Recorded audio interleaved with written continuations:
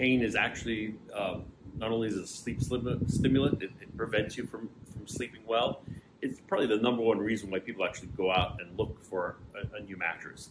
And people fall into different buckets with that. I mean, people of a certain age, maybe their 40s, 50s, I get a whole lot of customers saying, my body's changing. And they try to blame aging as the reason why they're now have this physical pain. But then we get them on the right surface, and all of a sudden, neck pain's gone, shoulder pain's gone, back pain's gone.